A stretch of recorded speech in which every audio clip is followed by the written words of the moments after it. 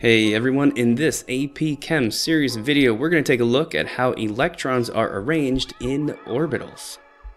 So remember from the last video, we learned about the quantum mechanical model of the atom where there's energy levels or shells all made of various subshells or sublevels. Each of these subshells is then composed of regions of space known as orbitals, and those orbitals are simply areas where electrons are most likely to be found.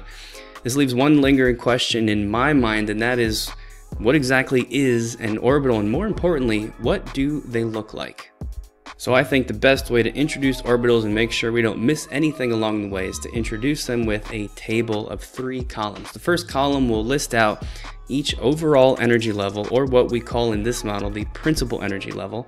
For each of those, we'll say exactly how many subshells exist in that energy level, and then for each subshell, what type of orbital exists there. So let's start the whole process by looking at energy level 1. This is the simplest one to start with because in energy level 1, there's only one type of subshell, and that one subshell is what we call a 1s orbital. So what exactly is a 1s orbital? Well, here's a diagram of what it might look like if you could see it. The x, y, z axis converge at a center point where you can imagine the nucleus might be. The surrounding blue sphere is the orbital itself. Technically, this is called a region of high electron density. What does that mean? Well, all that means is that if you're an electron and you're in the 1s orbital, you are most likely to be found somewhere within that sphere surrounding the nucleus.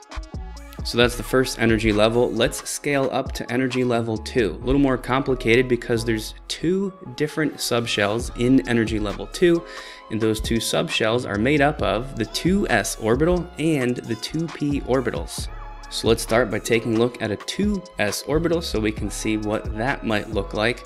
Luckily, it's the exact same shape as the 1s. The only difference between a 1s and a 2s is that the 2s orbital is bigger, but it's still that same spherical shape. Next, we've got the 2p. Let's take a look at this orbital type. You might have noticed it's been pluralized because there's not just one single 2p orbital, there's actually 3 separate 2p orbitals. Here's a visualization of all 3. The blue dot at the center would be the nucleus, and these colored regions of space represent where the electrons would be. You'll notice the shapes get pretty bizarre. Again, you're just imagining that these purple, green, and orange regions are where electrons are most likely to be found. These 3 2p orbitals do have names, the 2px, the 2py, and the 2pz.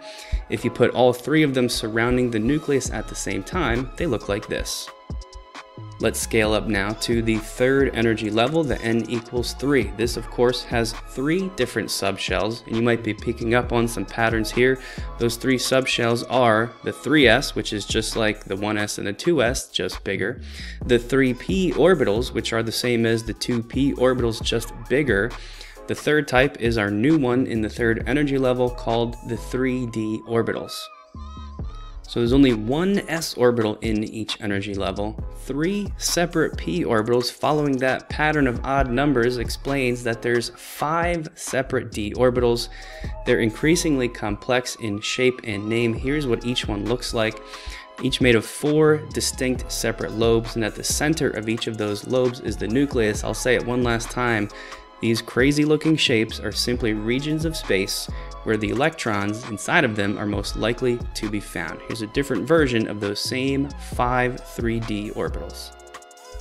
Let's close out the video looking at the 4th energy level, although by now you should be able to predict most of what you'll see here.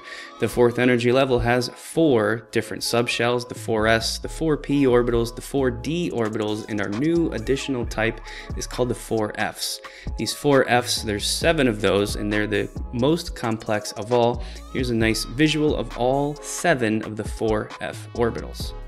So this table is a nice way to summarize the energy levels, the subshells, and the orbitals that exist within each one. Good idea to pause the video, take a minute, write them down. That also wraps up this video on orbitals. Thanks for watching, and here is a brief summary.